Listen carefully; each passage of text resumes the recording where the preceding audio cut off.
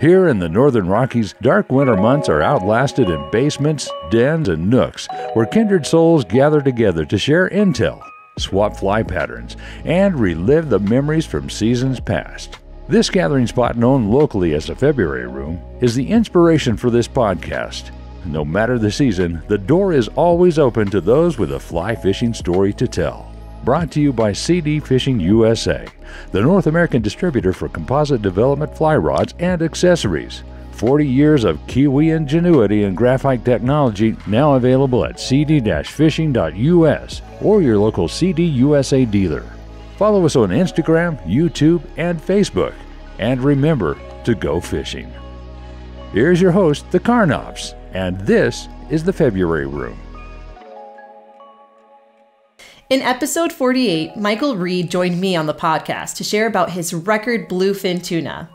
Since then, a lot has happened in Michael's life. Namely, he's become an author and recently published the book, The Painting, which is right now probably my favorite book, my top 5 favorite books of all time. So we invited him back on to discuss his novel based on a true story about Roberto Ramos. And I can't wait to talk to you about this book. Thank you so much for joining me today, Michael. Well, you're very welcome, and I really appreciate you having me.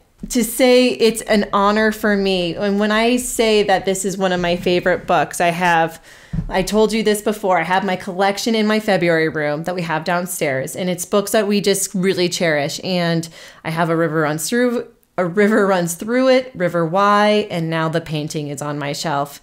It's one of these books that you read and it gives you anxiety, it gives you tears, and it gives you a lot of pride on what the human spirit can do. And I think in the spirit of the February Room, we're going to read a page from your book that deals with fishing because as a Cuban culture, we had Ernest Hemingway. Fishing is very part of the community, the lifestyle of the Cubans. And can't wait for you to share this story with everyone. So at this time of year, it's Wahoo, so it's in the winter time. And the reason they're out in the ocean, Roberto had purchased a boat. And the motor in the boat, it was an older boat, the motor was really not sufficient for what they wanted to do. And so the captain of the boat, who was the former owner, put a new motor in, and they were sea trialing the boat. But at the same time, they thought, well, if we're going out in the ocean, we might as well do a little fishing. And in doing so, they wouldn't attract the attention of the Cuban Coast Guard. So in Cuba at the time, I'm not sure if it's still the case, anyone was not really allowed or able to just get a boat and go in the ocean and go fishing. You had to have a special permit from the government to go fishing. And they were very hard to get. And the reason Roberto bought this boat was, number one, it was a pretty solid boat. And also the captain, his friend Pedro, had a fishing license, and it was very important just to be able to be out on the ocean without drawing suspicion from the Coast Guard. And we should probably say that this is taking place in 1980? At this point in the book, it's probably around 1990 by then. Okay. So a lot had happened in the previous 4 or 5 years, or 7 or 8 years, I guess. So this is right around 1989, 1990, something like that. So we have Roberto, Pedro, and is it Mara is his girlfriend at the time? Yeah, Maura. Going fishing, and they're going to try and see, let's figure out what this boat can do. But in order to avoid any kind of suspicion from the government, they're going to go fishing. And also because they need to feed their families in a government that was not feeding their people. Yeah, certainly in communities along the ocean. So this community is very well known. It's called Cojimar, and it's where Ernest Hemingway kept the Pilar. It's just a little bit east of Havana, and it's on the Cojimar River. It flows north into the ocean. So they left from the little, it's not really a marina, it's just where everyone kept their boats, rickety old docks. So anyway, I'll kind of set the scene as to what it looked like, and then we can go from there. So the sky was overcast, and with no wind, the surface of the ocean was oil calm, except where the current rips formed from the deep water eddies that spun off the Gulf Stream pushed against the ledge that ran along the northern edge of the island. The fishermen called the eddies boils, and on calm days when conditions were best for drift fishing the bar, the sound made by the water boiling to the top could be heard at a great distance. So it was pretty slick calm. Like I said, they were fishing for wahoo, which in the wintertime is a little bit more common in the Caribbean. It's a good time of year to fish for them. You troll for them at a little bit higher speed. So they're in the Gulf Stream, which runs very close to the island, and they hook a couple fish. So I guess I could just pick up after they've hooked these fish. He could clearly see the neon blue vertical stripes, common to all pelagic game fish, spaced along the fish's side through the prop wash. The fish's mouth was fully open and the hook was firmly lodged in the hinge of the jaw. "Maura, I'm going to need your help," said Pedro. "When I tell you to slowly pull down on the line toward the reel and crank at the same time until I tell you to stop." "Pedro, you want me to help?" asked Roberto. No, you stay on your fish and keep him coming," yelled Pedro. "Maura can handle this." With each turn of the reel handle Maura made, Pedro was able to slide his hand down the line in the direction of the fish. Finally, he was able to grab the weight and gain control of the fish. "Damn it," yelled Pedro. "You bastard." "What happened?" shouted Roberto, turning around to see. "Big tiger," answered Pedro. "He's at least 14 feet. In a single motion, Pedro slid the 1.5 meter long fish up to the surface along the side of the boat and stuck the gaff deep into the thick shoulder meat behind the gill plate. Just before he was able to pull the fish from the water, the shark struck, taking most of the tail and a section of meat from the underside behind the caudal fin. Before the shark had hit again, Pedro dropped the weight, then gripped the gaff with both hands as near as he dared to the hook end of the gaff in order to gain more leverage, safely lifting the fish clear of the water onto the deck where it lay quivering, its mouth frozen open. So that's the first fish, and they had another one hooked up. "The shark is probably on him too," replied Pedro. "I'm going to swing the boat around and head toward the fish. You crank as fast as you can and don't let any slack come in the line." "I see him now, Pedrito," he yelled. "He'll go a good 50 kilos. In no time, Pedro had closed on the fish and made up most of the line still out on Roberto's rod, and now had him less than 10 meters from the boat. Roberto, although tired from the fight, continued to reel aggressively, knowing the big tiger could easily end things at any moment. "Keep him coming, Roberto. Okay, step toward the bow and raise the rod a little," said Pedro, calmly as he grabbed the line.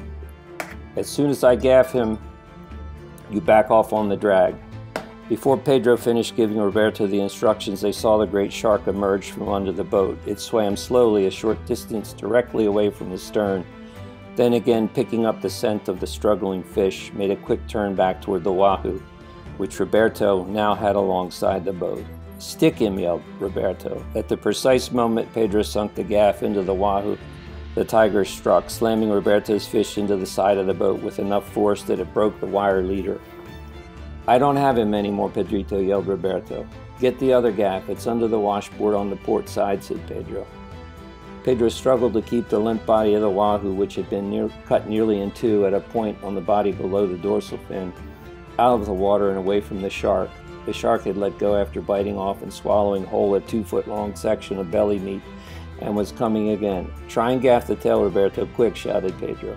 Again the massive 1-ton tiger struck, this time from under the boat, tearing off the back half of the fish before Roberto could sink the gaff. Pedro, his shoulders slumped, lifted what remained of the big wahoo over the washboard and let go of the gaff with his left hand as the fish thumped onto the deck, bloody, lifeless, next to the first fish, then sat down on the port washboard to catch his breath. And you can relate to that exhaustion, how exhausting it can to be bringing in a fish like that, since we've had you on and you've had your record tuna catch. So you know that exhaustion. Oh yeah, yeah, and I know the frustration of losing a nice fish to a shark at the edge of the boat. I can't say that I've had that experience, but I hope to one time have the disappointment, because I guess having the opportunity just to go fishing and catching a big fish like that is still an experience. But I think what we need to do, Michael, is let's talk about what is going on in 1980 and 1990 in Cuba. I think when people are like, why are people nervous about the Coast Guards? Why would they be nervous? I mean, we have to set it back. What is going on with Fidel in Cuba and the people? In the early days, or in the early 80s, things were still pretty good in Cuba, but throughout the 80s, it began to deteriorate as the economic support from the Soviet Union began to dry up. So people were becoming more and more desperate, just for food and what they needed to sustain life on a daily basis. So by the early 90s, people were really desperate. Of course, in the 80s, you had the Mariel boat lift, where I forget how many thousands of people were involved with that, but that was an enormous operation where basically anyone that wanted to leave could leave, but it was very disorganized and obviously pretty dangerous. There was a lot of boats came from the U.S. to pick up people. A lot of people that came in the Mariel boat lift came from prisons and psychiatric institutions. So it was not as though, you were getting all the greatest minds in Cuba that were coming to the U.S. It was a really chaotic situation for quite a few months. And I don't know how much you want to talk about what Roberto was going through at the time. I mean, we don't need to reveal what happened in the book, but yeah, I mean, really, this was after. I mean, the Cuban Missile Crisis was in 1960, so Cuban and Americans affairs, like, we've cut off borders, we're not allowed to visit, right? And Fidel is at this point starting to become a little bit paranoid, right? That the Soviets aren't funding the country anymore, they're losing money, and so Fidel is starting to put a little bit more, I don't know how to say it, but he's putting a lot of pressure on the people to pay for his lifestyle, right? Yes, would that be safe to say? Yeah, absolutely. And there's a part of the story that I wrote about having to do with an operation that Fidel was behind to raise money that I won't tell you what it is or reveal what it is to the listeners, but because it's a really, really interesting part of the story. But it nearly led Fidel's decision to have this operation nearly led to the U.S. considering invading Cuba in order to put a stop to it. So there was a lot going on at the time in Cuba, having to do with the economy deteriorating and basically falling apart. And it was pretty perilous for the people, especially anyone engaged in black market activities, which involved Roberto. When I say black market, it considered black market by the Cuban government, not by sort of the average person. It was something we would never describe as or consider to be black market. I would say probably black market in Cuba is doing something that Fidel does not agree with, or supporting people who disagree with his vision of what Cuba needs to be. And so let's talk about that, because Roberto has his black market, I think it's safe to say, is Cuban art. Correct. And a lot of those people were either punished.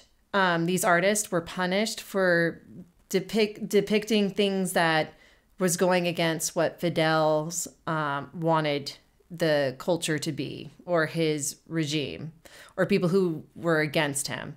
So let's talk about the painting. Let's talk about Roberto, and maybe we can at least give readers or listeners a little peek on what this book is really about. Yeah, and how it started. More than just a painting. Yes. Sure. So I probably ought to just give a little bit background on who he is and how I met him. So Roberto and his wife and family, they live in Miami, and he has an establishment in Little Havana called Cuba Ocho. And I first went there, I think it was 3 or 4 years ago, and ostensibly it's a bar, but it's not really. You go in and it's floor to ceiling pre-revolution Cuban art, along with some remarkable other architectural elements. And it's really an amazing place. So it's a bar, museum, and cultural center. So I was immediately, kind of mesmerized by the place when I went in. And fortunately, he was there that day, and I got to meet him and hear his story. And that's kind of the beginning of the inspiration for wanting to write about it. So in 1982, he was 17 years old. He was a national taekwondo and karate champion. Soon to enter the military. Everyone, any male at the age of 18 was conscripted into the military in Cuba. His brother, older brother, one of his older brothers, he's one of 5 boys, he has one sister, had an elderly friend he was very close to. His brother Carlos was severely autistic, but brilliant. And he agreed to help this elderly gentleman move his belongings. He was in his mid-90s. He was a doctor and had retired and needed to move into a smaller place. So Roberto agreed to help his brother move the belongings of this guy. And when he got done, they were expecting to be paid, with money. And the guy didn't have any money, and he gave him a painting, a small painting. Called El Saxofonista. It's sort of a Cubist style painting of a saxophone player. Which is the cover of the book. Mm-hmm, mm-hmm. And it's a small painting, like maybe 11 by 13 or 14 inches. And of course, Roberto was super disappointed. He wanted the money. His brother was not so disappointed. He was intrigued by the painting, and the owner of the painting, the old man, had told them that it was done by a very famous artist, and if they wanted to, they could probably sell it for quite a bit more money than what he would have paid them. So they took it reluctantly, and in the following days went to research it to try and find out who the artist was, and they could find no references anywhere in any museum about this artist. So Roberto thought the guy was, not entirely honest with them about the value of this painting, and but they continued their research and finally they were able to find some information about the artist. And in fact, he had won the National Painting Award. I think it was in 1957 for the country. He was a very famous painter, but he kind of ran afoul of the government because he was opposed to the communist regime, and he left. Lived out his days in Spain, died in Spain, and the Cuban people knew nothing about this guy.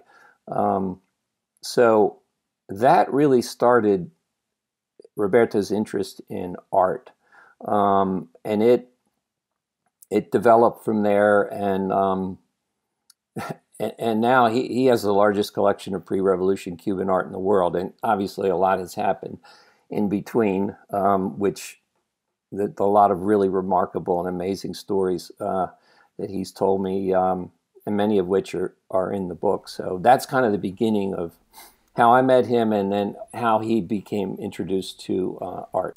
Well, and a little bit about Roberto. Reading this book, I love Roberto, but he certainly, in a communist place, he definitely pushes the limits of what he can and can't do. But he seems like he does it with positivity. Every time he gets in trouble, he's like, this is not right. Like he never gets down. Like you capture who Roberto is so well in this book, because he is one that is determined, and he's also the most caring for his family, friends. And he just seems like he has a really positive energy that life isn't going to get him down, that he was going to see the other side, despite the amount of hardship that he endured while living under Fidel Castro. Yeah, he's a very determined person, and in a very good way. If you, I don't know how to describe it exactly, but I feel like if you hang around Roberto enough, good things are going to happen to you. And he's incredibly generous. He's incredibly loyal. He's very forgiving, probably to a fault, because he has, people take advantage of him from time to time. But he has absolutely no anxiety about anything, which I think leads to his, his positive attitude about life and his willingness to just try anything. I mean, he's one of those people that are just like game for anything. He sent me a video recently. He was in Montreal, Quebec, and he was ice fishing, which, I mean, I can't even imagine. If I hadn't seen the video, I wouldn't have been able to imagine it, but he's in this parka sitting over this little hole, and he's so excited. And he's saying, and he's got this tiny little ice fishing rod, and he's talking about he has this fish on that's too big for the hole, and somebody has to, and he's just carrying on like a little kid, and that's kind of who he is. I've watched many videos of him talk about, his life and his work and his paintings, and most of which are in Spanish, and so I don't understand them fully, but he's super animated, and you can tell, even if you didn't understand a word of Spanish, you could tell that this is a really remarkable person. And even though he is an amazing, like, nice person, there's also things that he's also a weapon, right? Like you don't want to push the wrong buttons with him at the same time, because he's also a professional taekwondo. Yeah, yes, taekwondo and karate. And that comes in handy for him at certain places in this book where he has to use his skill set on a particular situation that is very dangerous for him. Yeah. In order to save his life, yeah.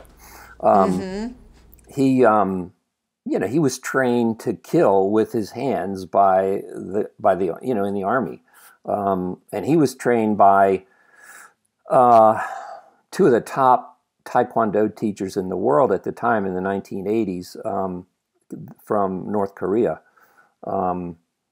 Cuba had very good teams, but they didn't really have the training that like Korea and maybe Iran and maybe Russia had. It's really hard for me to imagine him, being able to do what I know that he, used to do, but he had his limits, and he was pushed to the limit on several occasions, but fortunately managed to survive. I mean, there's so many times in this book that I was clenching my teeth because I'm like, why? I always, as reading this book, and as I think any reader who will grab this book will think, what does freedom mean to me? And would I be able to push myself as Roberto did?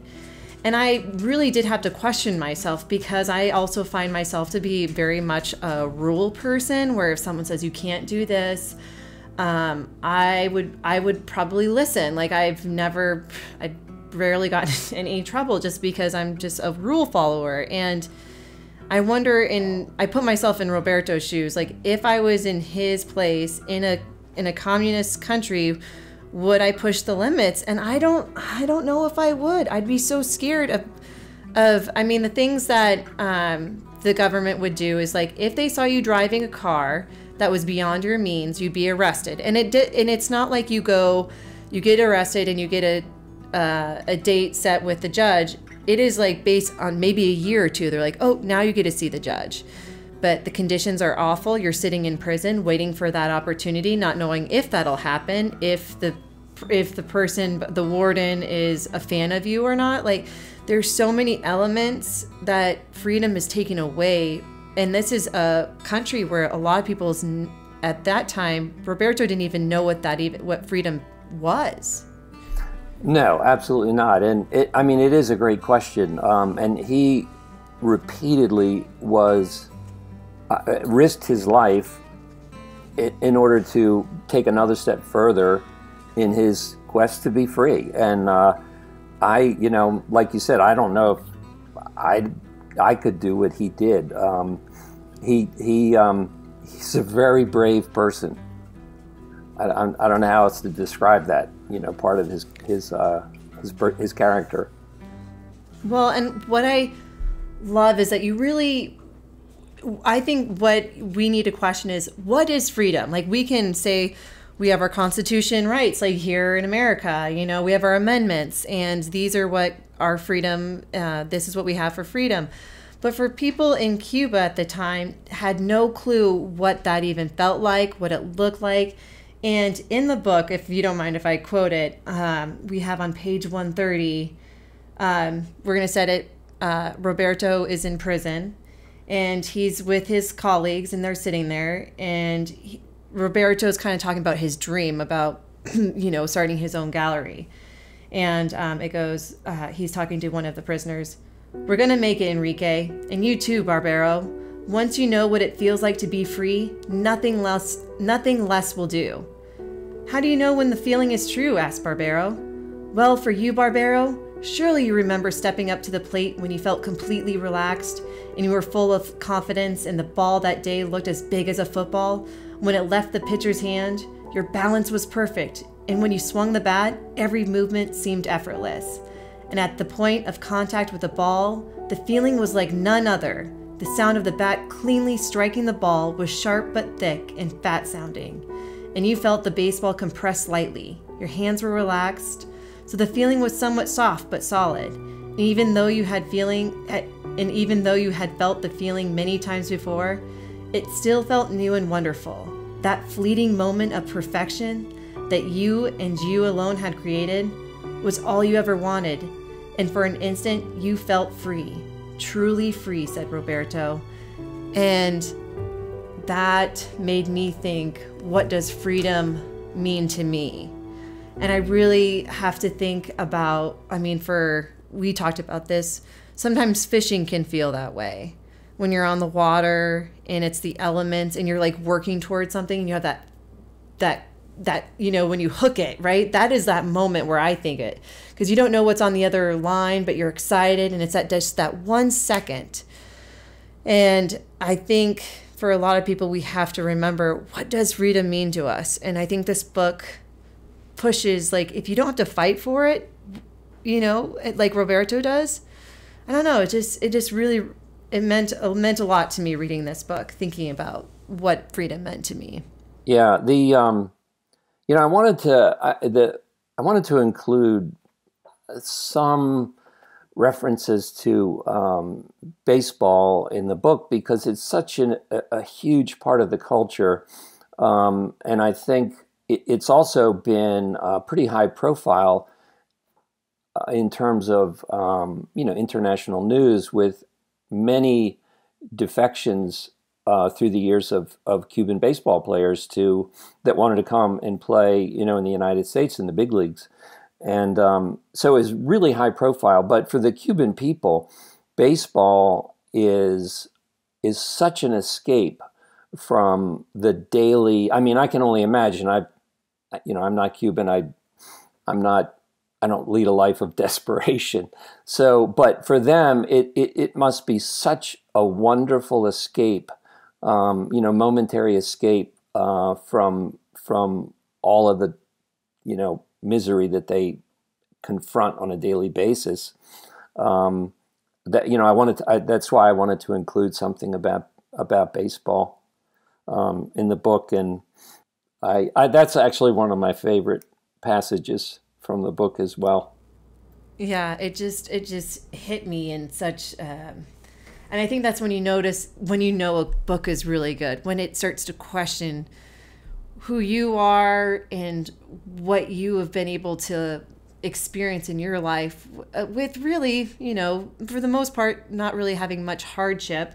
I mean, I think everyone can probably say that the past like 2 years has been really hard. But like when you think about what has been difficult and what Roberto has gone through, it you know, it just makes you do more reflection on your own life. And you know, and I also think that, you know, I also wanted to ask, because when it says a novel based on a true story, this book is really based on really actual events, but there is some characters had to add in there to just kind of develop, but the majority of these people are real.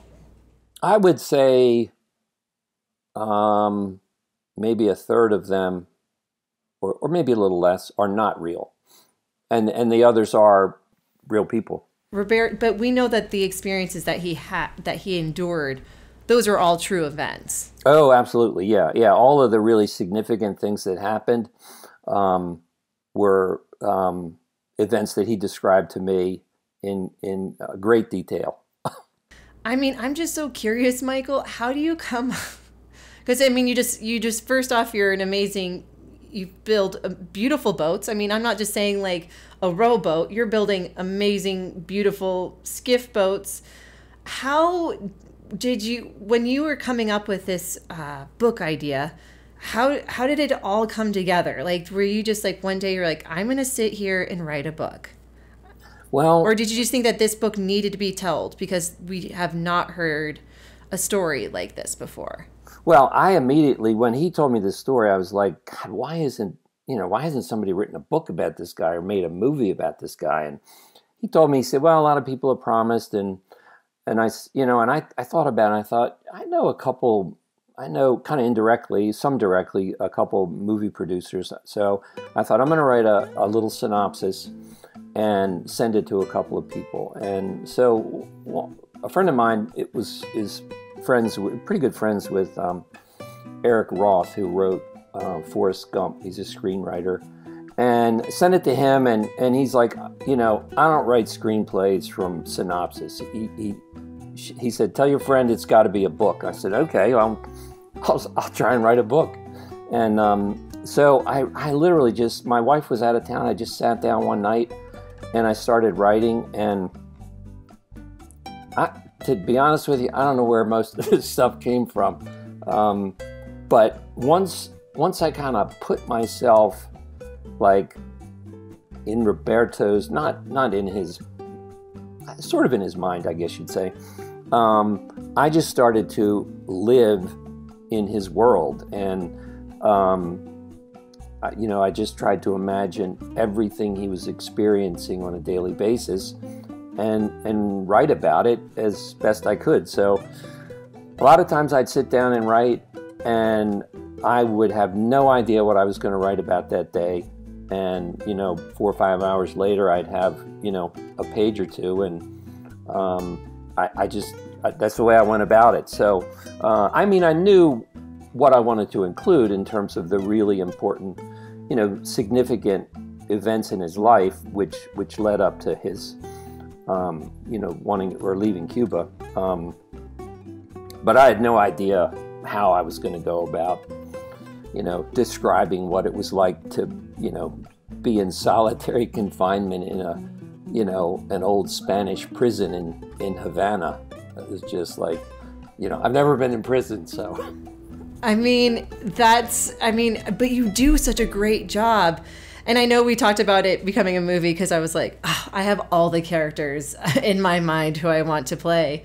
Roberto and but I think when I was asking you, I was like, how long did it take you to write this book? And didn't you say like 16 months? You just blow my mind, because I'm just not I'm a good storyteller when it comes to talking to people, but writing my word, like writing on paper, typing it up, I could not do it. And I'm just so amazed. I'm always so, I think having a skill set of being able to write a story and keep people engaged, because what's so great about this book is every every page you're turning is a new scene with new, new elements of drama, but also like there's hope in the near future, but your teeth are grinding. You're like, how is Roberto gonna get out of this? And I also feel that you did such a great job with the characters, because I feel that even though Roberto has always been determined based on where he wanted to be in the future, he could not have done it without the people around him. Oh, absolutely. And how they're all so connected with each other. Like the fact that his bad time being in prison kind of led to him meeting somebody else that might possibly help him in the future. And I just thought that was just, when you kind of think about the world and how we're all somewhat connected, like we all kind of come together somehow in the future, people that you don't really think about.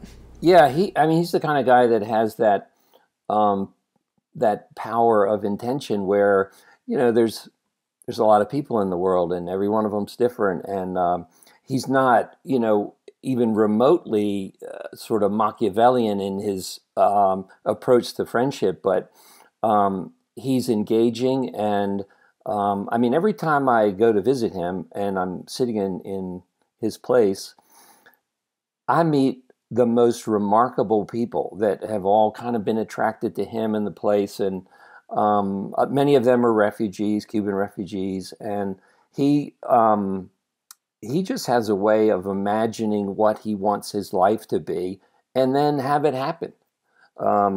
It's a great, it's a great lesson to learn, I think. And he's learned it well. I don't know if it's innate, but he certainly has it. And what do you feel that you want the readers to take away from this book? Ah, boy, that's a great question. I wish I'd known you were going to ask that question. I would say probably getting back to what it means, what freedom really means, and to each person, and like you had mentioned before, the what's the price you're willing to pay for it, and by all means, reflect on the fact that we should never ever take it for granted. It's what we have in this country is, it's not like anywhere else in the world. Certainly there's, we could talk about, everything that's wrong with this country, but there's a lot of things that are right, and that's why people want to come here. People like Roberto and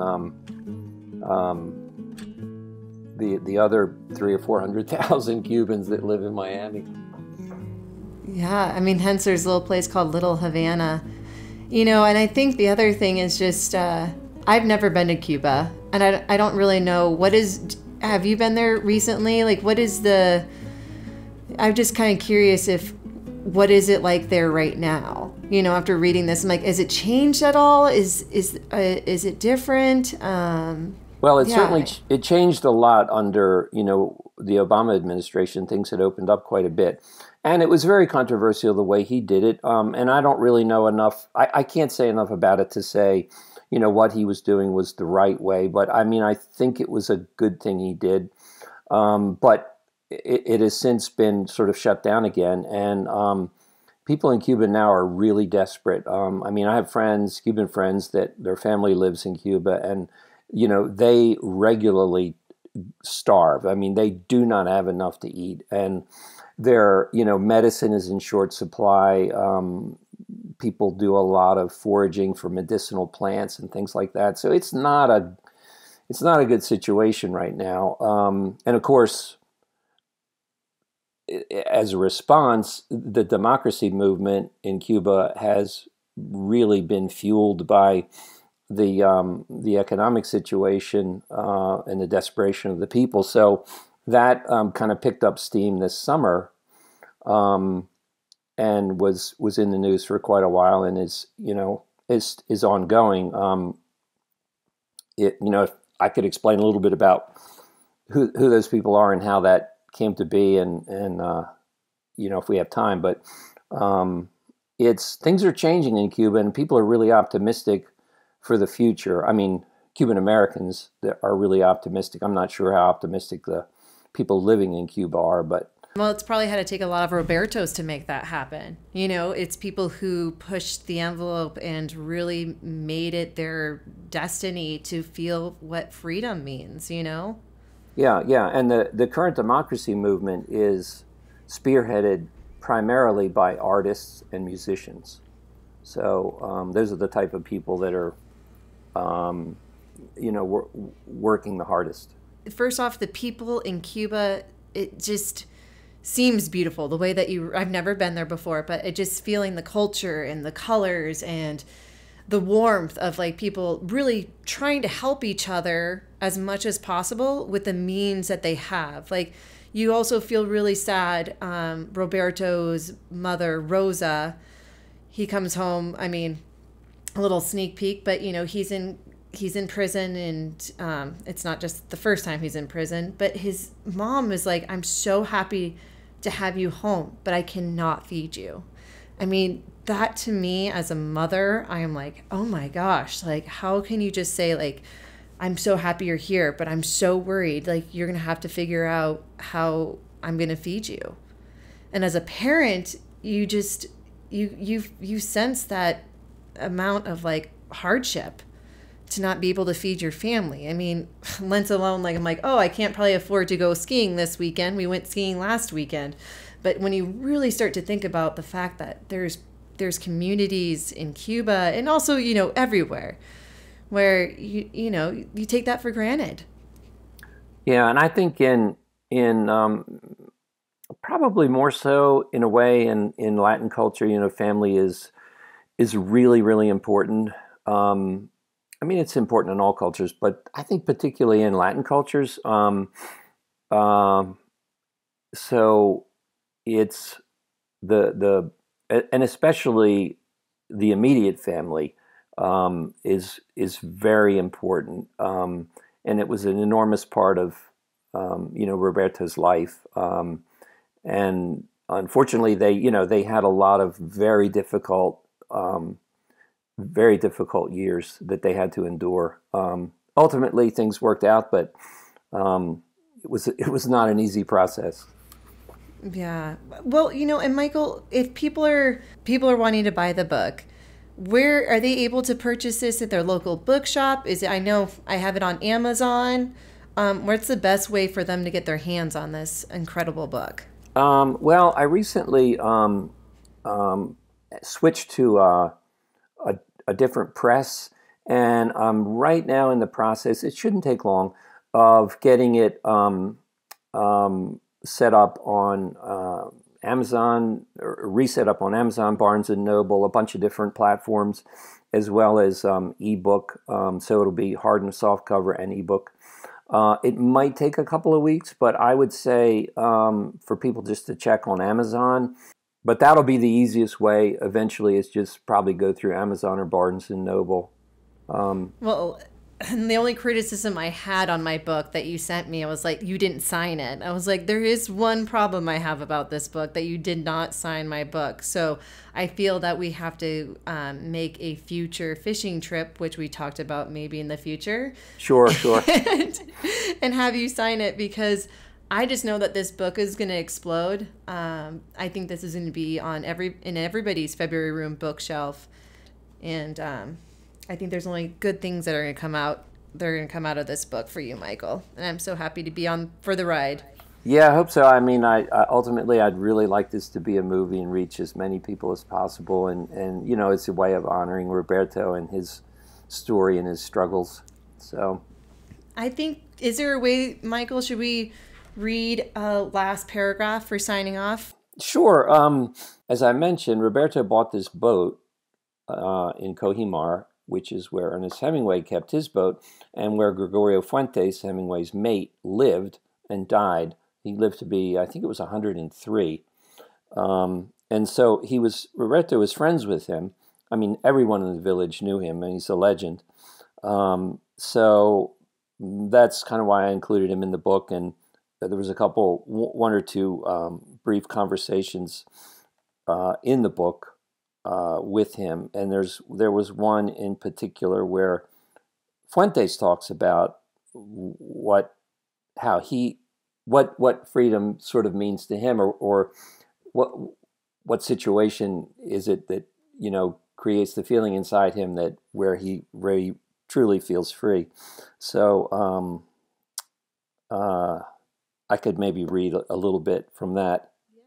Okay, so it's at one evening it's Roberto, Gregorio, and Roberto's friend Pedro, who he bought the book from. They're sitting around the cabana along the dock in Cojimar.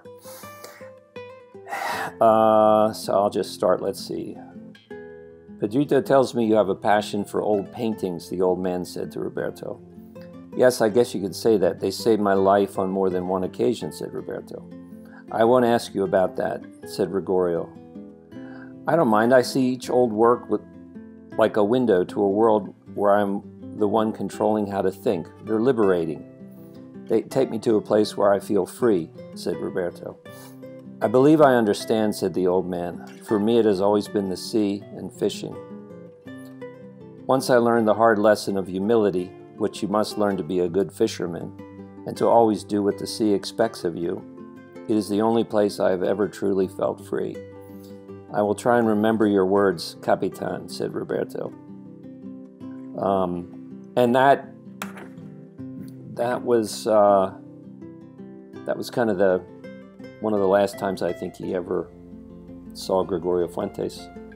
I mean, I still get kind of emotional knowing where this is going to lead. And I love that you have, when you open up the book and you turn the page, and it says, to the brave, wonderful people of Cuba. And that is who you dedicated this book to. And I just can't thank you enough for sharing Roberto's story. I hope at one point I get to meet him, because I'll have to pick up on my Spanish. I used to be very good, and meet him and go fishing with you, Michael. And I just can't thank you enough for the work that you did in creating this book, and for me to share it with the listeners of today's podcast. You're very welcome, Lauren, and thanks for the time. It was really a pleasure. I really enjoyed sharing it. Hopefully your listeners will enjoy the podcast. Go to thefebruaryroom.com, where you can access a complete library of our podcast and read more about our guests, their fishing stories, and favorite fly patterns. We're always looking for exceptional fly fishing yarns, and if you have one to spin, shoot us an email at info@thefebruaryroom.com. The February Room is always free, but if you feel like throwing a nickel in the pond, we appreciate any additional listener support. For companies and individuals interested in sponsorship opportunities, please contact us for our media kit. Thanks for stopping by the February Room, and we'll see you down here next week.